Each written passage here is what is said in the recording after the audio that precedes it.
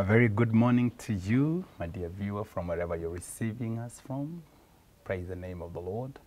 This is Hope Devotion, the program that comes to you every morning from 6 a.m.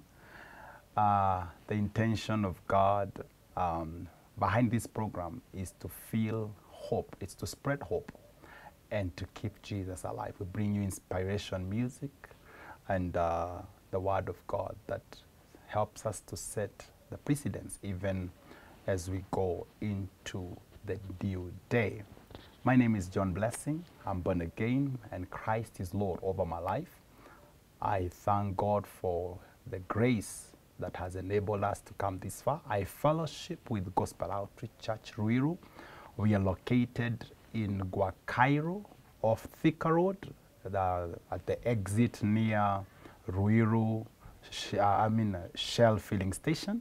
We are under the leadership of Reverend Apollos and Pastor Susan Gidenji. I'm very delighted and humbled to be bringing you the Word of God yet again in the course of this week, as we have been learning on the gift of God that we defined gratitude. It has been a wonderful series, and I believe it's blessing you. And even today we are going to go another level, even as we understand the importance of gratitude. Why is it that that gratitude is so important, a gift in our generation? Why is it that gratitude is so important, a gift in our relationships, in our homes, and in our spiritual walk? We left at where Paul was speaking to the church of the Ephesians and telling them about the importance and emphasizing on thanksgiving or gratitude. And we said that acceleration in gratitude is the will of God. It is the will of God that we may be able to cruise in levels where we can be able to exercise grace. And we said, number one, the importance of gratitude is that gratitude is an important tool in retaining relationship. Relationships are not retained minus gratitude. The truth about life is that, friends, gifts can bring people to you, but the character of ingratitude can drive them away. That is the truth. The Bible says that when I heard about your faith, that is Paul that was saying to the church of the Ephesians, he says, when I heard about your faith, I never cease to pray for you, giving thanks. What makes Paul pray for these people? What is he grateful about? He's not grateful about the growth in numbers. He's appreciating their growth in faith. He's appreciating their growth in one area of their lives, and that area is faith. Now, listen to me, friends. Maybe there may not be so massive a growth in your life. Maybe the kind of growth you are registering may not be so massive as compared to what others are doing. But when we are able to appreciate, when we are able to be grateful about that very essence that you are calling my growth, that area that you have concentrated on, like David says, I will give thanks to God because he is good, because he is good. He does not say for any other reasons, but because God is good. Now, he retains a lifestyle. He retains a lifestyle of acceleration. Paul says, giving thanks to God always for all things, and to God the Father in the name of our Lord Jesus Christ. Ephesians chapter 5 and verses number 20. Nobody can retain what they do not appreciate. Nobody can retain. You cannot retain what we do not appreciate, whether it be in a relationship, in a career, the marketplace, or even the place of service. You cannot retain a business you don't appreciate. When you are doing a business you don't appreciate, even that discipline to act on it is not there. There is absence of discipline on matters we don't appreciate. Praise the name of the Lord. And that is why Paul is creating emphasis and says, in all things we give thanks. That is according to 1 Thessalonians chapter 5 and verses number 18. And then he emphasizes it again, that give thanks always, so that we can have this discipline, the discipline of appreciating. Why? Because we are living in days, friends, where that Jesus spoke about, that in the last days, men will be ungrateful. We have a generation that we are living in that is so wicked in ingratitude. Praise the name of the Lord. Gratitude will retain our relationships. And not only that, even seasons of grace, seasons of provision, seasons of grace and provision, they are retained as we are able to appreciate. Number two, the other importance of gratitude is that gratitude unlocks gates and wells that we can draw from. Gratitude unlocks gates and wells and opens wells that we can be able to draw from. The Bible says in the book of Psalms 100, I believe, in verses number 4, Bible says, enter his gates with thanksgiving and his courts with praise. In other words, gratitude is a key. It is a password. It's a security pass. You are known to have matured when you can be able to appreciate. You are known as a believer that you have matured on matters, grace, and attainment when I am thankful. A thankful attitude. God himself says, come to my gates. And when you come, don't come minus gratitude. In other words, what will unlock that gate is your gratitude, not your petition. Not the amount of crying you are carrying. It is your ability to recognize and to be thankful. Being thankful to the opportunity that we have even a God we can relate with. Bible says, come to the gates with thanksgiving. Gratitude is a key. There may be so many doors. We rub shoulders with people. Men, friends, men and women are doors. We rub shoulders with doors every day. Maybe the person carrying your answer, the answer to your prayer, is that person that every day you have been rubbing shoulders with. And why it might become difficult to be able to draw from that reserve was not because God did not provide that gate. It is not because God did not provide that well that you can be able to draw from, but because there was an element of bankruptcy of gratitude. Praise the name of the Lord. Bible says, enter his gates.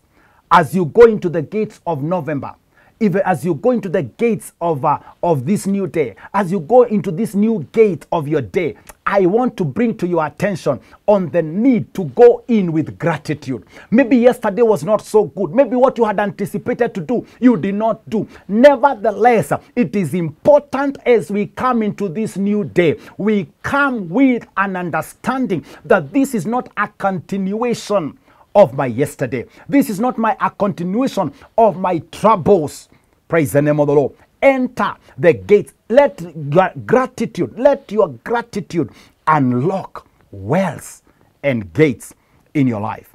In the book of Philippians, chapter number 4 and verses number 6, the Bible says that be careful for nothing, but in everything by prayer and supplication with thanksgiving, let your request be made known unto God. Imagine God's criteria, God's way, God's given a formula of answering prayers. The only way a prayer is known to be full is when that prayer is full of thanksgiving. Bible says that be careful for nothing. I know you have cares that you're carrying. I know you have records of things that have not been done. I know you have a record of matters that have not been attended. But Philippians is saying, Paul writing to the Philippians in the book of Philippians chapter 4 and verses number 6, he says, let your supplications, let your prayers and your supplications not be less of thanksgiving. Praise the name of the Lord. Now, including this also does not just include our prayers to God. It also includes our requests to people. Men are gates. Through these relationships, the desires, prayers, promotions that God desires to bring into our lives are released. They are structures that God uses to lift our lives. There are structures that God uses, to address our needs. Those structures are unlocked by gratitude. Praise the name of the Lord. These structures, they may be so many around us. Someone may be having the answer you need. Someone may probably even be knowing an issue that you have been struggling in. But because of the lack of gratitude, you are unable to, you are locked out of that reserve. You are locked out of that well. Praise the name of the Lord. In the book of 2 Kings, chapter number 9 and verses number 1, when David ascended into becoming a king, the Bible says he sat down one time and remembered that my becoming a king was not minus the input of Jonathan. And the Bible says, David said, is there anyone remaining in the house of Saul that I might show gratitude for the sake of Jonathan? To show gratitude for the sake of Jonathan. There is something Jonathan did. Oh, my dear friend, there is someone that laid their life for you. There is someone that gave themselves, they put their lives on the line so that you and I could benefit. It is just fair. It is just good manners. It is just okay to go back again and be grateful. Praise the name of the Lord. The same case as Jesus laid his life, he put his life on the line so that our lives may be found. By his death certificate became our life, our certificate of birth. In the same nature, there are people that have gone out there. There is our parents. They did so much, and today you are where you are, and even appreciating them becomes a problem. Not only our physical parents, even our spiritual parents, people even at work, people that encouraged you, someone that came and showed you that you could do it when you didn't know you could do it. Praise the name of the Lord. David says, is there anyone remaining? As a result, a man called Mephibosheth was remembered. Today, maybe you are struggling with something that is with someone. As you learn appreciation, it will allow you to be able to appreciate, to draw from the reserve that the other person carries. In the book of John, chapter number 1 and verses number 46, there's a story about a man called Nathanael. Nathanael is told about Jesus, but the perspective of Nathanael was that when he heard that Jesus came from Nazareth, his perspective of Nazareth could have become a limitation for him to be able to draw from the reserve of the gift, Jesus Christ. And the Bible says, he says, can anything good come out of Nazareth? Can anything good come out of so and so? Can anything good come out of such and such? When the spirit of ingratitude lives in a man, when the spirit of ingratitude lives in a person, you are locked out of opportunities. Praise the name of the Lord. This man called Nathanael almost missed out an opportunity of visitation. He almost missed out on a very important point in his life, the opportunity to meet with the Messiah. And today, I want to bring to your attention, may the spirit of ingratitude not become the hindrance. May it not become the reason why, as you go to that interview, as you go into that business, as you go into that, maybe that account of Nazareth that Nathanael had is probably the same account you're having. That account of that business. Oh, this business has not been working well. This has not been working. A lot of what has not been may become the reason we become locked out on possibilities that God has had for our lives. Today, as we run into the new day, as you're running into whatever errands that you need to run into, I want to encourage you. I want to remind you that there are doors that God has set before you, but you cannot walk into those doors unless you have gratitude in your heart. The same case applies to matters salvation. There is a gift of God that he has given. There is a remedy. There is a remedy. The Bible says in the book of John 17 verses 3, and this is eternal life, that they may know you, the one true God, and Christ Jesus, whom you sent. The truth of the matter is, unless you have come to know that there is a remedy that God has given for the sake of salvation, you might struggle with sin. You might struggle out there. But today I want to remind you, as we are in the acceleration, in the season of accelerating in gratitude, in accelerating in the gratitude of what God has done and the gift that He has offered, there's an opportunity that God is according you and me to become children of God. The gift of God that has been given is none other. The Bible says that for there is no other name that is given in heaven and on the earth through which men should be saved other than the name of Jesus. I want to give you an opportunity